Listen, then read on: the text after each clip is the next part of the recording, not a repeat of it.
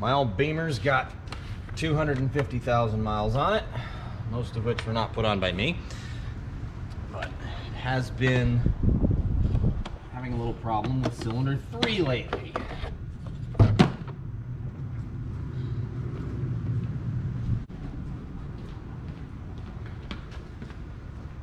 Now, by some possible chance, this car has all of its original ignition coils from 23 years ago.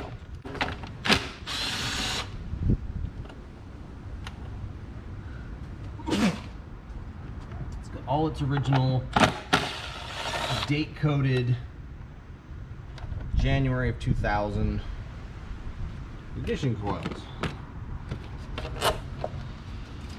250,000 miles, that's kind of a lot. So, I have a mist on 3, which admittedly has the lowest compression. Not by much, but by enough. So what I'm going to do, I'm going to swap coils 1 and 3. See if the Misfire follows it. If it follows it, it's cylinder 1, it's the coil. If it doesn't, it's something else. The spark plugs are brand new. As you can see, so this is the number 3 coil. Somebody labeled it. And you'll note it says 030100, and that is the European date. So it's the 3rd of January 2000. This car's build date was January 25th, so it fits. But I'm going to swap these around. I'm going to drive it. I'm going to see if the Misfire follows it. If it doesn't, we're going to have some fun with the head gasket.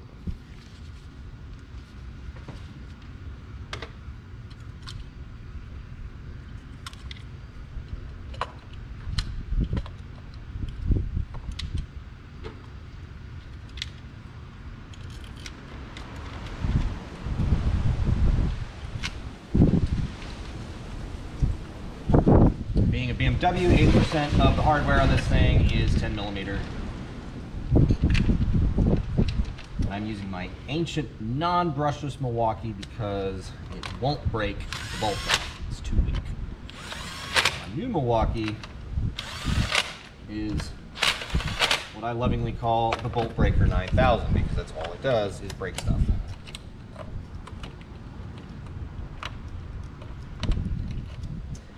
I'm not putting the engine cover back on because I'm going to be in here again.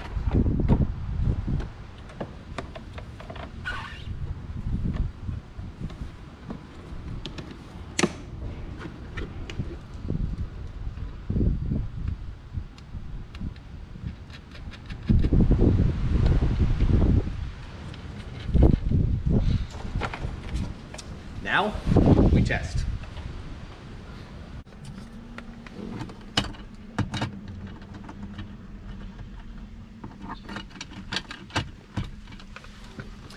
And before I get too carried away, I'm going to clear all the faults in the ECU and make sure I'm actually getting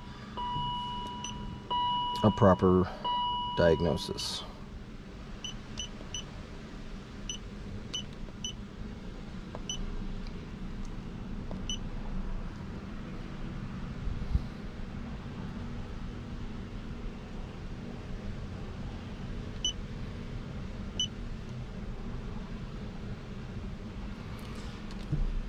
Well, surprisingly, it's not showing the miss that it's been throwing me, even though I've been driving the car. It is giving me the road speed fault because one of the wheel speed sensors went out, but I'm gonna go ahead and clear everything just to make sure there's no surprises. Double check. Yep, everything's happy. So I'll take it for a spin, drive the crap out of it for a week, and see what happens.